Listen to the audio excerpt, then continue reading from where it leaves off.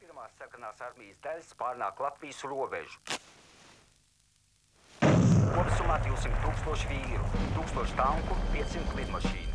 No rīta vēsīšu audience pie prezidenta Kārļa.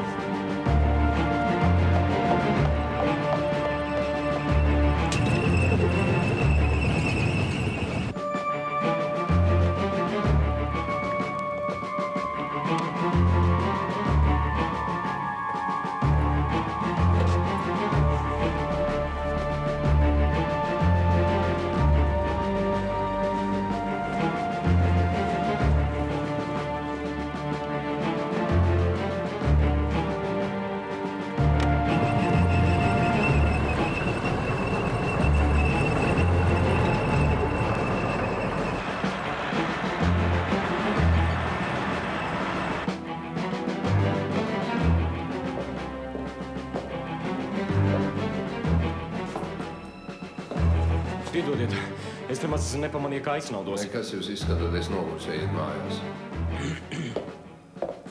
Un jūs? Man vēl palikuši daži dokumenti, ejiet.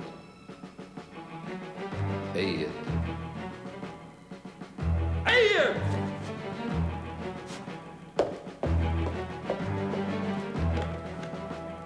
Pulkvedis Celmiņš, man lūdzu prezidentu.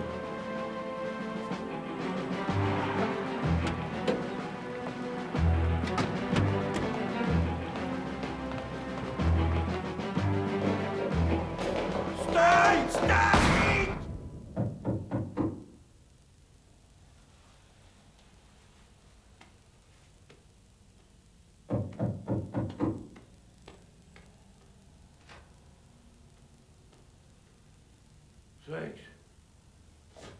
Sveiks, Rādi! Sveiks! Kā tu te gadījies?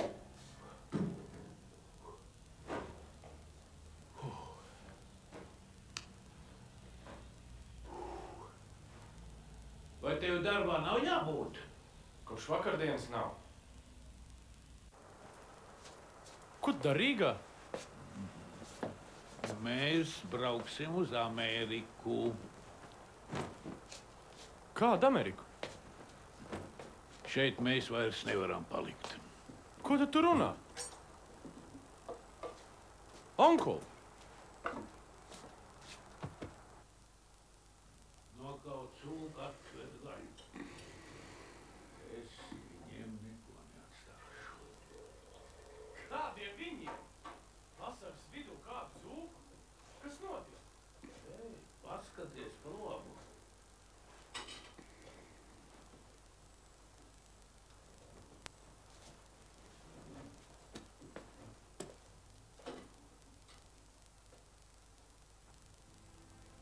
Labrīt, mīļā. Labrīt. Krievu tanki ir Rīgā. Man šķiet, tev tomēr jābrauc. Smuka meitene, gluži kā Marta.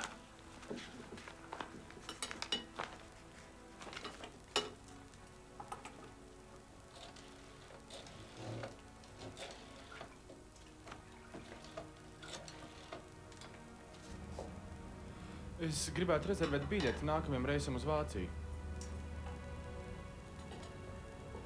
Kā? Nevienas? Brauc man līdzi. Mēs nevaram aizbraukt no šejienes. Prezidents Kārlis Ulmanis.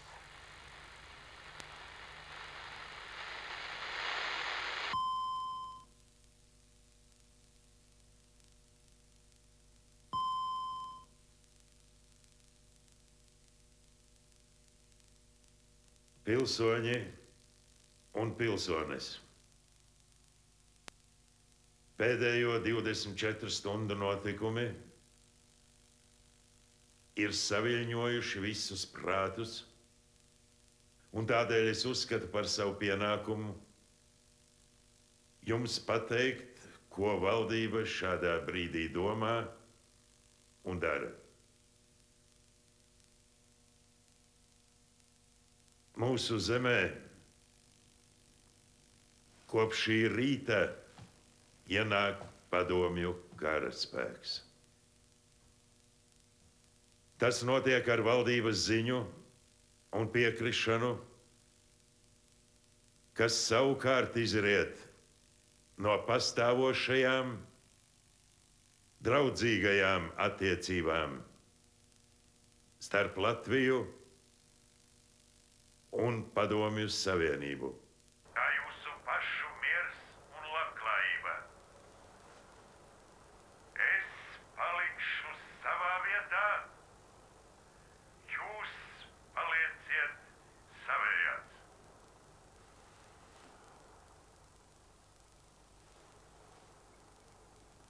Piesiet, meitiņi. Ēd. Es būtu tā kā Roberta mātes brālis. Jāzeps. Lūdzu, ēd.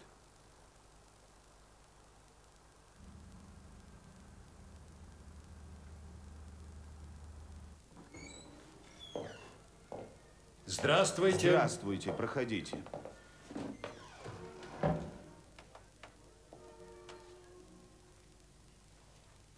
У вас было две задачи. С первой вы справились отлично. Все было даже тише, чем мы предполагали. Но не странно ли это? У курьера не оказалось доверенности. Только пустой конверт. Этого не может быть. Она должна была быть у него. Вы мне не верите? Я должен извиниться, если у вас сложилось такое впечатление, но курьер – это человек полковника Целменша. К сожалению, Целменша мы уже не можем спросить. Полковник застрелился. Тогда я ничего не понимаю. Видите ли, понимание – странная вещь. Придуманы методы поощрения понимания. Ладно, ладно, я пошутил. Можете идти. Я вас найду, когда понадобится.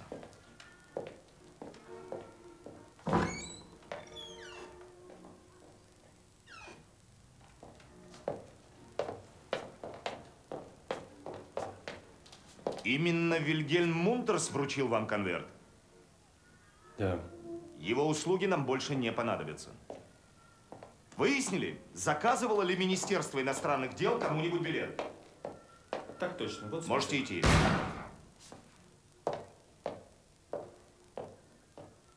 Ах, Вагнер. Изольда Вагнер уехала? Значит, была права Наталья Петровна. Но не странно ли это? У курьера не оказалось доверенности, только пустой конверт. Так вот, товарищ Завьялов.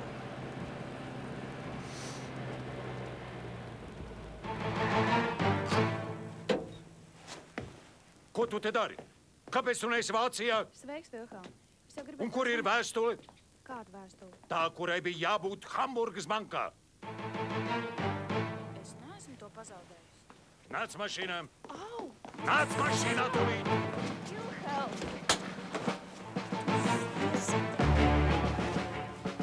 Robert! Vilhelm! Ko viņš grib? Vēstuli!